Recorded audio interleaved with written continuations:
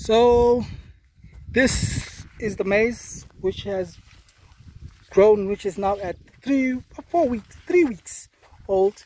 It has been raining like cats and dogs this side in Zimbabwe, and it has never given literally let up when it comes to the rain. So this maize is actually doing well. Over there we did some sunflowers, as you can see in the background. There's some sunflowers. We did not actually think at first when they came out, we did not think that they would survive.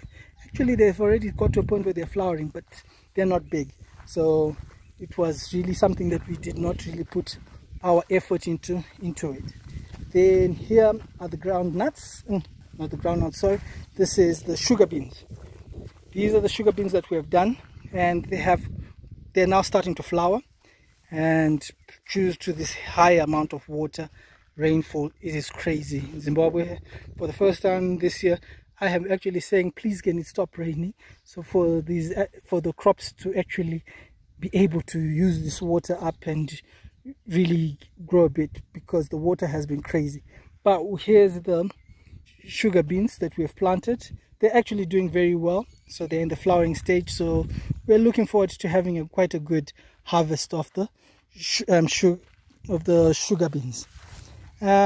So let me take you through to the groundnuts. The groundnuts have already started bearing groundnuts, and we have had a few little groundnuts that we have already started consuming.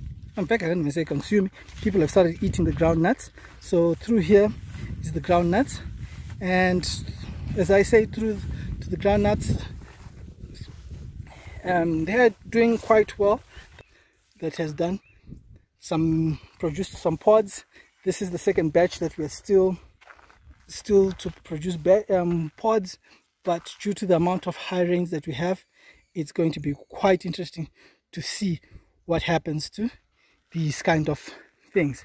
So as I can say, the groundnuts this year have actually done well for us for a change. Probably next year I will be talking that we have doubled the size of amount of peanuts that we have grown this year, and probably it will be another big view of how much peanuts we would have done. So we are really happy with the peanuts, and I hope that this gives you a rough idea of what we are doing at the farm.